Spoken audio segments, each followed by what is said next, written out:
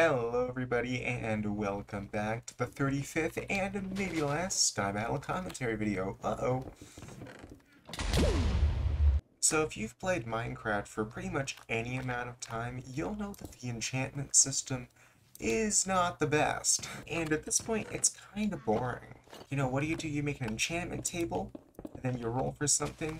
You get Bane of Arthropods, and then you re-roll, just to repeat it all over again 2 seconds later. And it's unavoidable. If you want to prosper long in this game, you need enchantments. But it doesn't really even feel like you've accomplished too much if all you did was just click a little bit, you know? And, you know, there's not much, like, unique strategy to it, because, like, currently, you know, you get the best stuff for your boots. You get Depth Strider, Feather Falling, and Breaking, Mending, and Protection.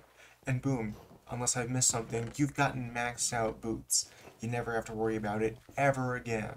And that's just, like, the dead set, that's the limit. That's just what you gotta do to get boots in Minecraft, basically. It's just another step. But don't you think it'd be so much more cool if it felt like its own type of system, and not just, this is what I have to do, and I do this thing every single time and it never changes? Wouldn't that be cool if there was a difference? It would be, but Mojang's probably never gonna do that. So today, I'm gonna do the game design that they don't want to. Or maybe they already have, and that's 1.22. It's just like the enchantment overhaul. That'd be cool. So first off, when you actually like use an enchantment table, the GUI is completely different. The whole system of choosing enchantments from a table kind of gets recycled later on, but we'll get to that. So, you know, you open up the enchantment table, what does it look like? Well, it's kind of only explainable using an analogy that does not make sense at all once you actually know how it works. So, think about like Tetris.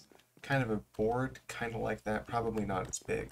I might put a picture up, who knows, who knows. It's just the pieces that look similar, I guess, and you have to just place them in a little board. I'm gonna kill everyone in here. So you've got Tetris looking pieces, and each of them is assigned a different enchantment, or I guess an enchantment is assigned a certain Tetris-like piece. Now, the whole Tetris analogy kind of goes out of the way the second, like, more complicated enchantments get involved, because, like, the more complicated the enchantment, the more difficult, the more complex the shape is going to be. Because the way you apply enchantments to items is by placing them on that board, and anything that can fit gets applied. So stuff like protection and fire protection, all those types of protections, won't be technically mutually exclusive anymore. They'll still technically be able to be applicable to each other. But it's going to be really difficult to get armor pieces that they actually fit together, because the protection ones will probably be pretty complex. Because, you know, limiting the enchantments you can put on items doesn't seem as cool as the shapes are just too, like, complex to put each other together, you know? But like something like mending, though it's like rare and special, it might have a huge variance in like what shape it can be. It can be it could either be really simple or it could be really complicated. But how do you put these pieces on items? Will they just like come on default? And the answer to that is no, they won't. How are you supposed to get these pieces on items? Well, this is where the borrowed system from the old enchantment system comes back into play. Instead of giving you direct enchantments, that part of the enchantment system just gives you pieces of those enchantments. And maybe this system obeys the laws of mutual exclusivity for enchantments, but even if it does, you can still get currently mutually exclusive enchantments on items using books. Also, I think I should probably mention that the pieces that you get on a item are completely dependent on how much lapis you put into the enchantment table. There'd probably be some sort of, like, dev assigned, like, spectrum of how good certain enchantments are, you know? Mending being at the very top and having a super low probability of showing up, and you'd have to, like, pour in a whole thing of lapis, you know? I should also probably bring up that this system is super lapis dependent. Like, if you don't have so many stacks of lapis, you're gonna need it. So when you put the pieces on the items, you have to activate them, of course, by putting them in the grid, which is also probably going to cost a decent amount of lapis.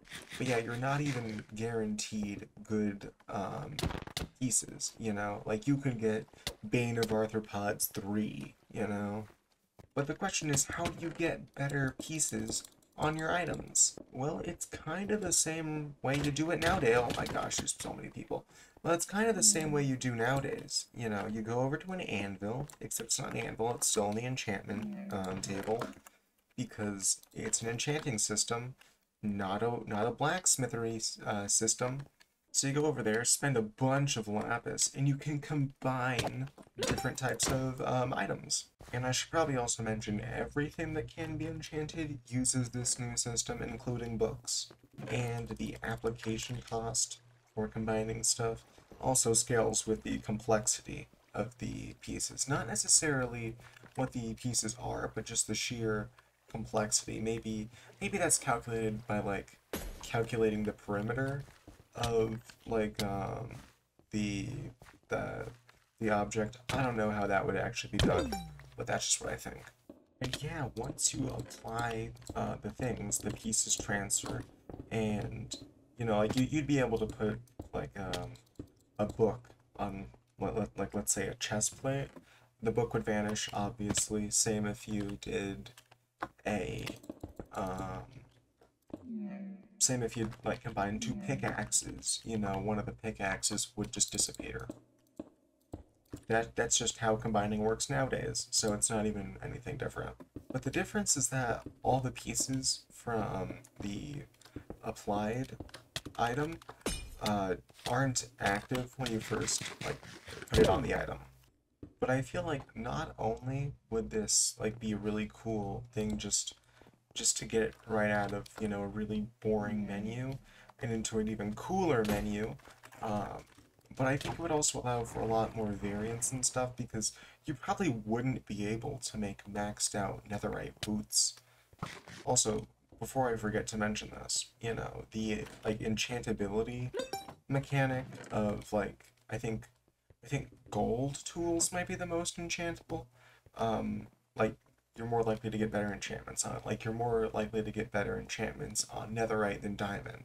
Mostly because it's a higher tier. And that system would also carry over. You'd be able to get much more better things or like have a default magic multiplier applied to your lapis when you first put pieces on your items. Or like maybe it'd be the same enchantments, but they'd have a better chance of being a lot less complex and take up less space. Again, this is all very bare bones, and I probably forgot a lot of details.